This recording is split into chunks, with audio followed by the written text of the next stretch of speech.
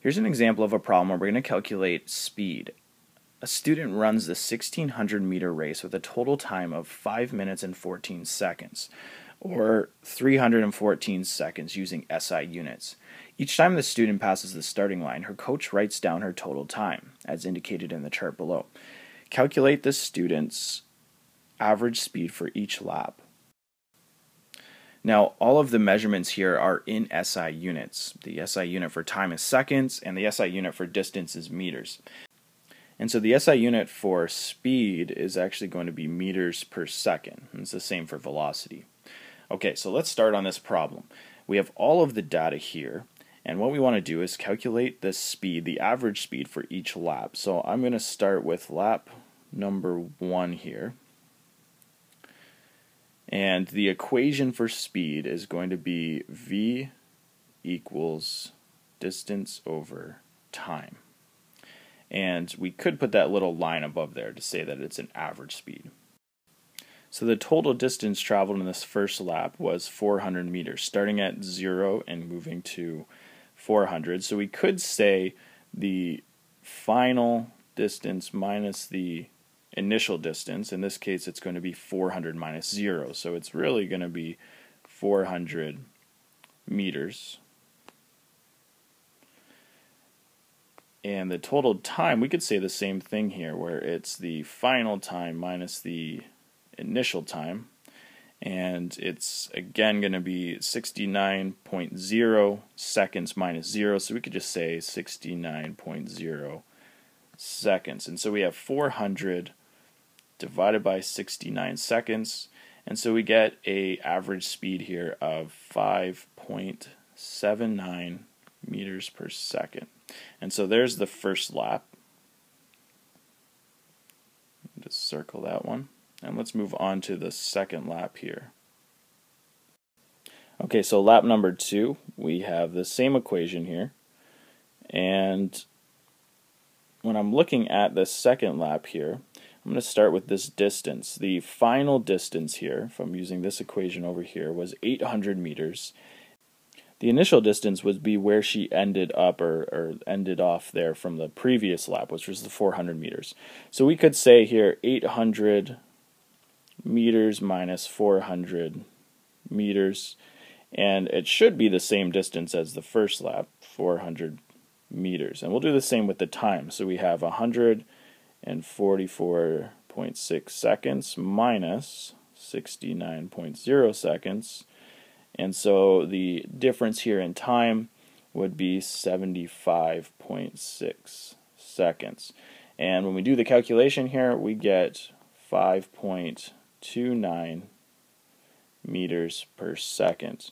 And so that is her time for her second lap there. And let's move on to her third lap. Lap number 3. Same equation. V equals d over t. And this time we have 1,200 meters is her final distance here. Where she started was the previous finishing of the other lap, so 800. So we're going to have 1,200 meters minus 800 meters.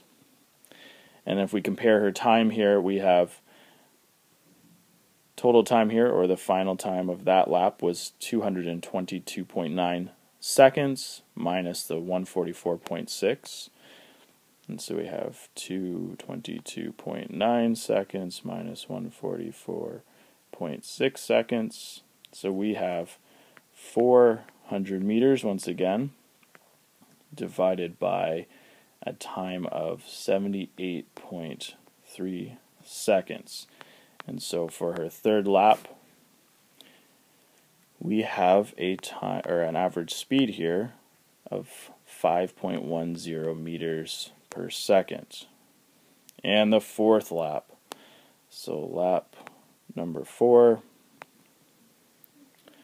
speed equals distance over time, and 1,600 meters minus 1,200 meters.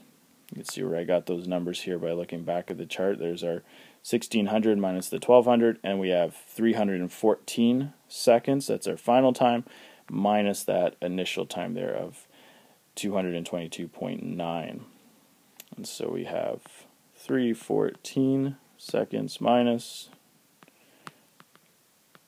the initial time.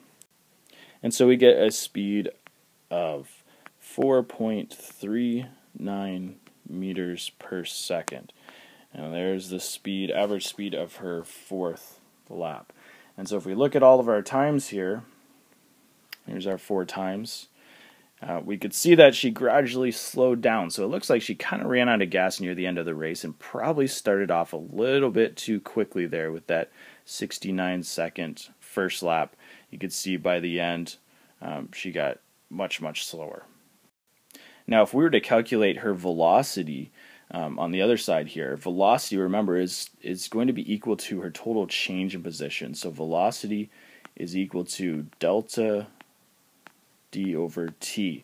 Now she started, we'll say, at the 0 point, or the starting line. And since the starting line and the finishing line are in the exact same position, she really didn't have a total change in position. She just kept coming back to the same spot each time. So her velocity would have been equal to 0. If we actually did the math here, you can see that she didn't change her position overall. Took her 314 seconds to do that, and so in the end her total velocity was 0 meters per second.